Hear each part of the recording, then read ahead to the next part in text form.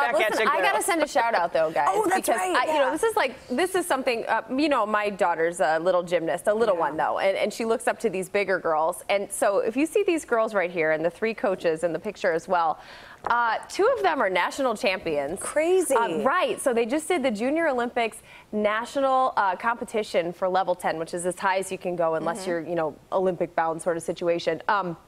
And they did so well that they're now ranked #1 in the country. Crazy. The gym. I mean, they did so phenomenally well. Legacy Elite Gymnastics. Yep. Yeah, and I'm we super should proud of these mention girls. that everybody lives around here. And where are the 2 gyms, Legacy Elite? Yeah, they have a gym in Aurora and a gym in Carroll Stream as well. Wow. And what I think a lot of people don't understand is the absolute time and dedication, not only from the coaches, but those gymnasts, those girls are there all day, every day, pretty much working so hard. So mad props to you guys. Yeah, we're super proud of you. It's really great. Yeah.